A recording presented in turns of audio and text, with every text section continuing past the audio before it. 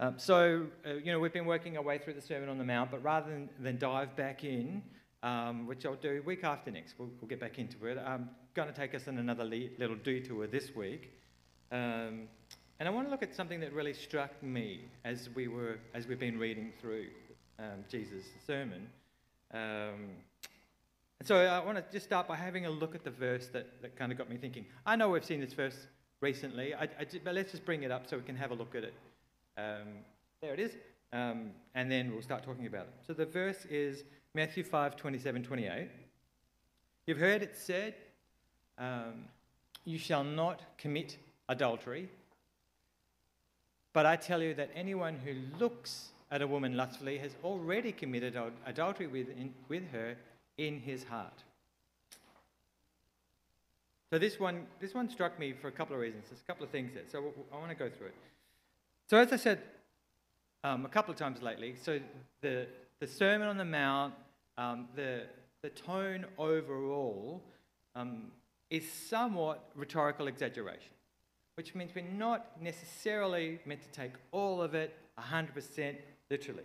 But whether you take it fully literally or not, the point is we're absolutely meant to take it seriously. And so what Jesus is saying here is that what happens internally, what happens inside our hearts and our brains really matters.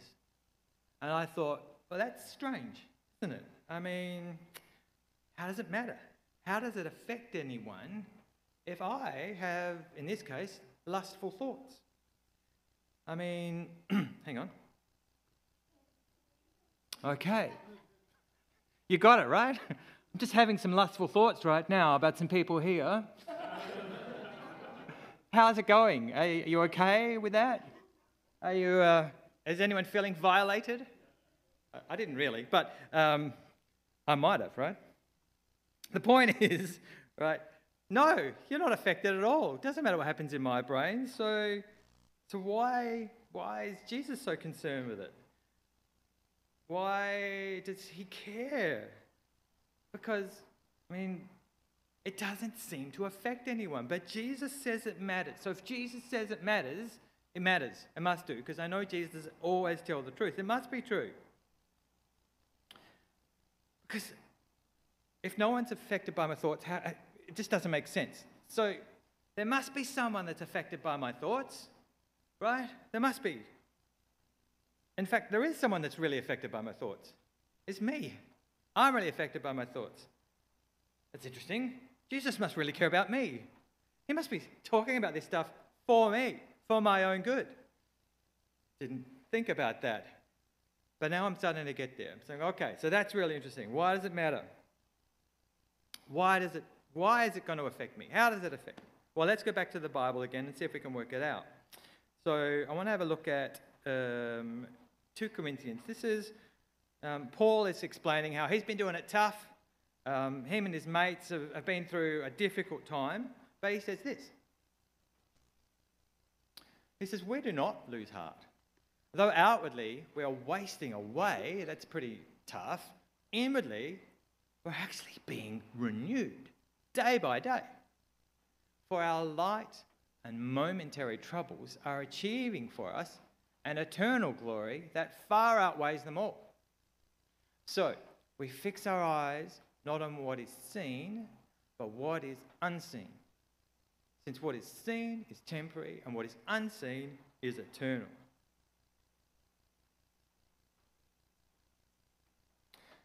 That's interesting. So, I feel like a couple of things going on here. So, first I see that my ego rallies against this. My ego says, I think I want to commit adultery. I'd like to commit adultery, even if it's just in my mind. I'm not hurting anyone. It's fun. I like it. And what's the point of telling me off about it? Because, I'm an adult, and so... But actually, you know what? I kind of get to thinking, this is not really about adultery, is it? Well, adultery is included, but this is about our thoughts in general. It's about our thought patterns. It's about what we're thinking, what's okay to think, what's not okay to think. But, so we could be talking about maybe just wishing bad things happening to other people, right? Or just some evil thing that we want to happen, or about stealing or something. Just thinking about it. It's the same principle that we've got to be applying here. I don't think this is about adultery. Adultery is the example. But I think the principle is about having these bad thoughts and the effect that they're having. So my ego says it's okay. You can indulge in these things because it's only inside your brain. You don't have to control yourself. Just have fun, enjoy. And besides which, it's my mind. It's no one else's mind. But when I start to think about it, I think, actually there is a price to pay when I have these thoughts.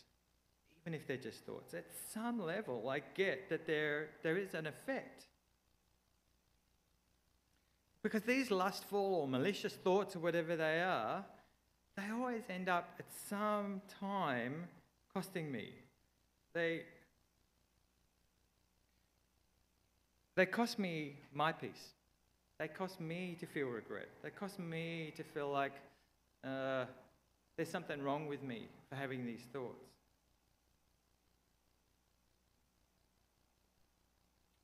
Now, on the other end of the spectrum, we see Paul. It kind of gives a bit of perspective on what's going on. And it's like me with my ego and my lustful thoughts, and Paul. And what happens with Paul? He's going through hard times, him and his mates, and he's suffering. He's really suffering for Jesus. And yet, not only does he not complain, he says he's actually being renewed by the suffering. It seems like he's kind of weighed up the cost of the suffering and what it means for him in the short term versus the eternal rewards that he knows is going to come through the suffering. And he's saying, well, there's no contest here. He's saying, give me the short-term pain for the long-term gain any time. So I'd say it's kind of a double whammy thing going on here. The consequences of nasty thoughts, like adultery or evil thoughts or whatever they are, is the short-term guilt and remorse and so on. And the separation that it causes. It causes me to be separate from the person that I'm thinking about, from my partner perhaps. Certainly there's a separation from God when we're having these thoughts. And it also keeps us for potential eternal rewards. It's a really heavy price that we pay when we indulge ourselves in these thoughts. But Jesus so clearly said, don't do it. Because the effect is the same. The effect of thinking them is the same as if you'd done them. The effects are separation and all the internal remorse. And whether you've actually done it or whether you've just thought it, the effect on you is the same. And it's a heavy price. So, as I read through these verses a few times, I come to really focus on the last line. So I'm going to have a look at that. It says, so we fix our eyes, it's Jesus, not on what is seen, but what is unseen. Oh, sorry, this is Paul, wasn't it? Since what is seen is temporary, but what is unseen is eternal. So a couple of thoughts came to mind about this. The first thing I realised is that my thoughts are definitely unseen, yeah? And if the unseen is eternal, that means my thoughts are eternal. And that is really scary because if adulterous thoughts and evil thoughts are eternal, then I'm in an eternal load of trouble. But thank God for Jesus, yeah? Because Jesus paid the price for my thoughts even, because the eternal consequences of my evil thoughts have been covered over by Jesus. By his blood. Not the temporary consequences in this life, but the eternal consequences of our thoughts have been covered by Jesus' blood when we have faith in him. But something else occurred to me. If what is unseen is eternal, there must be a lot of power in that. There must be a lot of power in the eternal. So I want to know more about this unseen story. Tell me about the unseen. I thought. I began to look into that. What I discovered is that the way that we view the eternal has a very big effect on its power over us, or perhaps on the power that we that we can get from it. And that power is here and now, in the temporary, not an eternal way off kind of thing. Our view, the way we see eternity, the way we see death, the afterlife, all that, has a huge effect. How we're looking at the eternal has a huge effect on us. It's about where we come to it. And I think there are three basic general ways of seeing it, or of reacting to it, the eternal. I think the most common way, certainly in this part of the world, is to say, well, actually, the eternal probably doesn't even exist. And if it does exist, I'm probably going to be okay. And if I'm not okay, well, there's nothing much I can do about it. Now, if you ask these people, and you can, because they're kind of everywhere, about, well, why do you think that? Why do you think that there is or there isn't? And why do you think you're going to be okay, probably? But they won't really answer. They don't really want to think about it. People around here, anyway, it's like, oh, well, I just do, and let's leave it there, and I don't even want to talk about it. I certainly don't want to think about it. And so what people are left with is nothing more than just this world. And as we know, only too well, this world is tough. And you see happy, brave faces. But the fact is that most people are walking around with a level of stress and anxiety and depression and despair. And most people have a terrible fear of death. And they fear death not because it's eternal, or rather not because of the eternal consequences that might happen. They actually fear death because they just think that's the end of their existence and they don't want to finish. I want to show you something. This is a sign that I saw on the side of a pub in St Kilda. It says, some days you wake up and immediately start to worry. Nothing in particular is wrong. It's just the suspicion that forces are aligning quietly and there will be trouble. And I looked at that and I thought, seriously?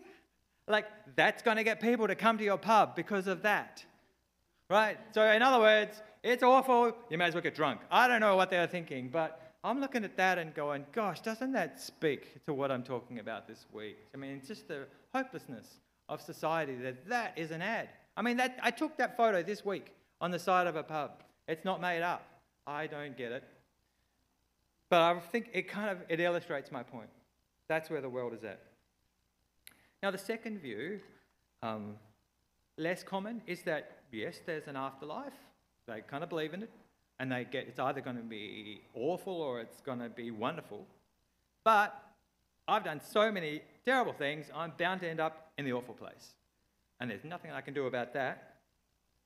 That's an awful category. These people have all the stresses from that first category, plus they have this extra stress of eternal punishment that they're expecting. And they, of course, have an incredibly, even more so, fear of death. But there's a third category. These people are also fully aware that there is an eternal world, that there is an afterlife, but their view of death is that it's actually a wonderful, exciting transition from the temporary into the eternal. But like the second group, they believe it's either going to be awful or it's going to be wonderful. But unlike that second group, they believe it's going to be wonderful. And they expect they will end up in the wonderful place. Because this group knows that no matter what it is that they've done in this world, there is a way for all their sins to be forgiven. They know that their sins have actually been removed from them as far as the east is from the west, through their faith in Jesus Christ. We know this group well, don't we? They know that Jesus died for them so that they could have a restored relationship with the Father, and that is a relationship of love, of eternal love with God.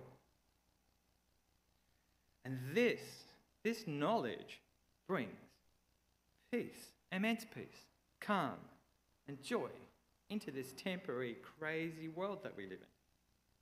Well, at least it should do, shouldn't it? I mean, it should. That's amazing. Well, just this thought.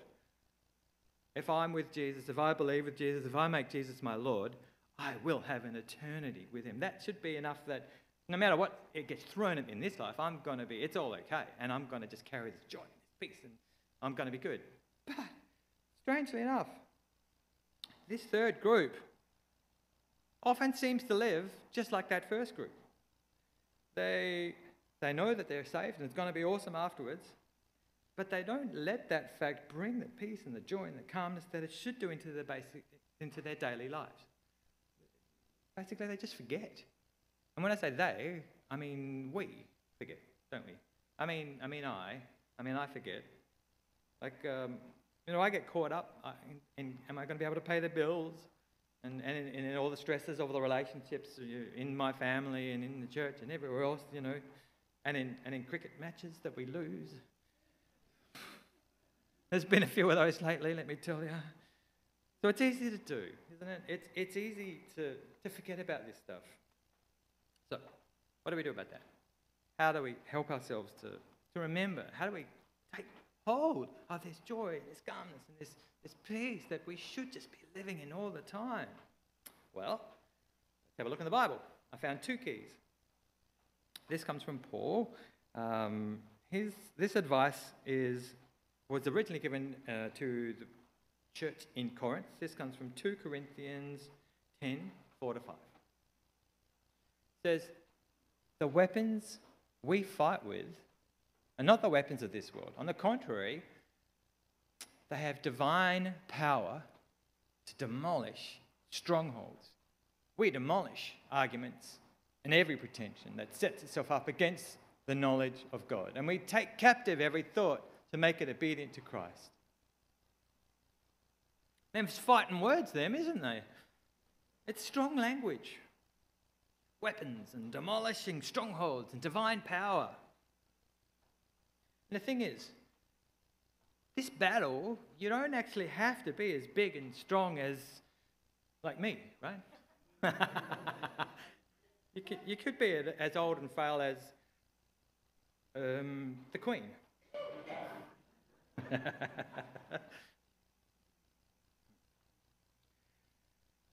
To be a warrior in this particular battle, and to win this war, there are 2 kinds of combat that you need to master. The first is right there. It's demolishing arguments and every pretension that sets itself up against the knowledge of God. In other words, we actually need to know the truth. We need to know the truth. We need to know the difference between right and wrong. And when I say between right and wrong, I don't mean good and bad kind of right and wrong. I mean correct and incorrect kind of right and wrong. And guess what? We've got one very, very trustworthy source that we can access super easily to master this. It's the Bible, isn't it? That truth is right there, and it's been given to us. And this is just yet one more reason why I keep telling you it's so important that we know our Bibles.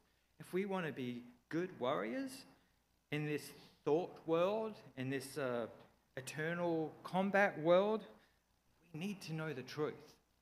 We need to master the truth. And there's a second kind of combat that we see in this verse.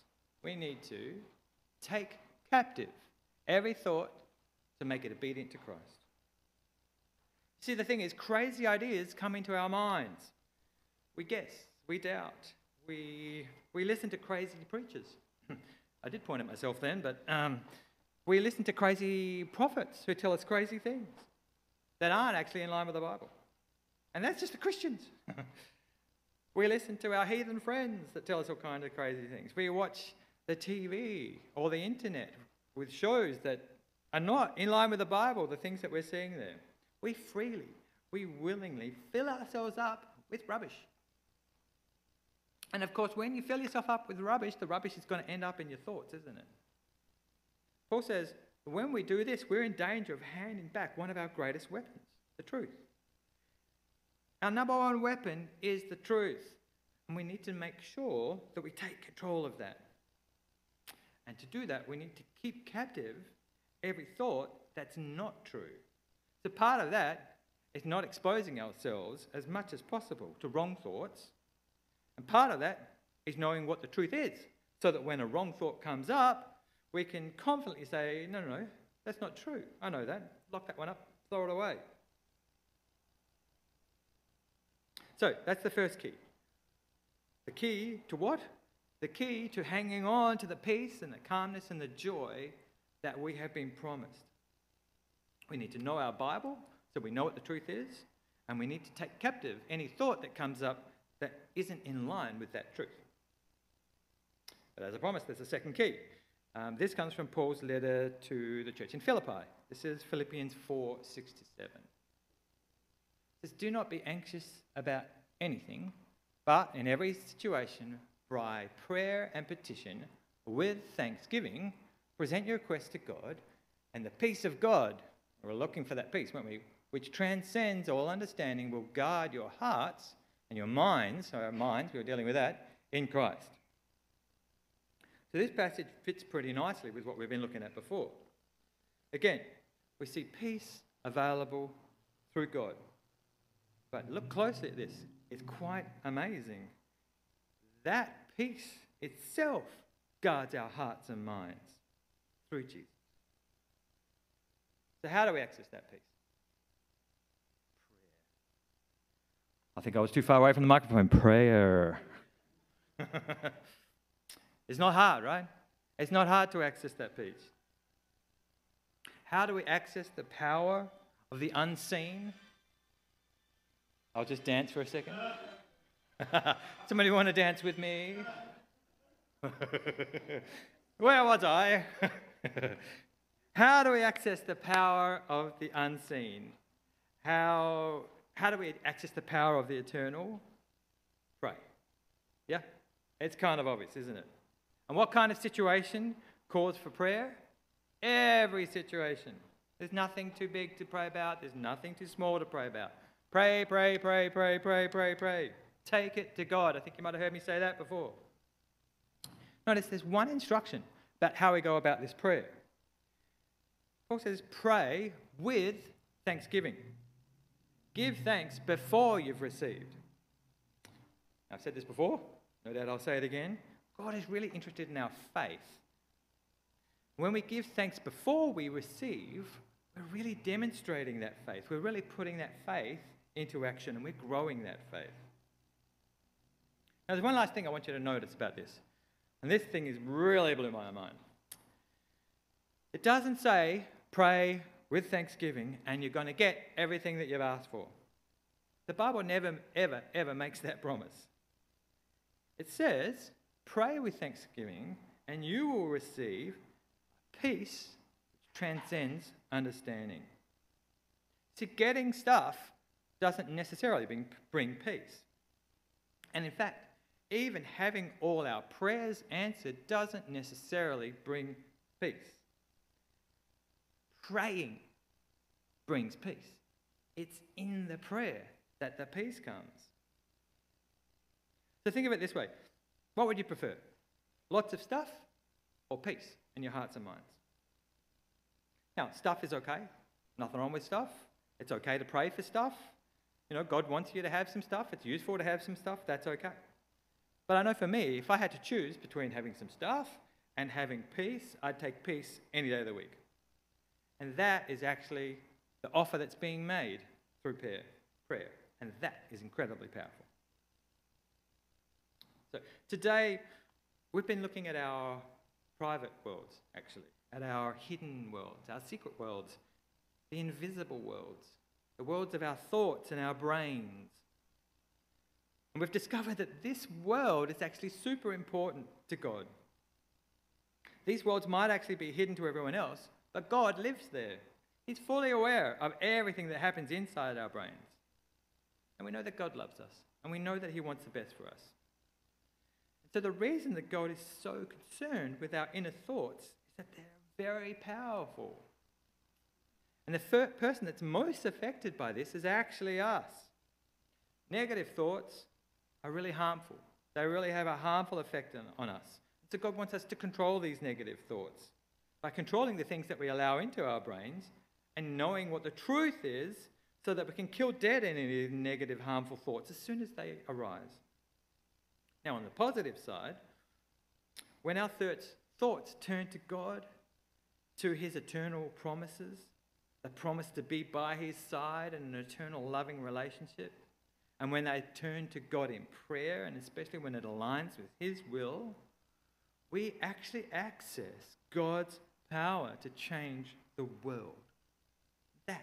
very powerful indeed. So let's pray over that. Thank you, Lord, for caring so much about us that you even care about our thoughts. Thank you that you've given us instructions on how to make the most of this life. And more importantly, that you have made a way for us to spend eternity with you. Thank you, Lord, for the peace that this understanding brings. Help us, Lord, to bring this good news to the lost and hurting generation that surrounds us. And help us to control our thoughts, to take captive anything that is negative or harmful, and to focus on the truth that you have revealed to us, the good news that we find in the Bible. You are an awesome God, and we worship you. In Jesus' name, amen.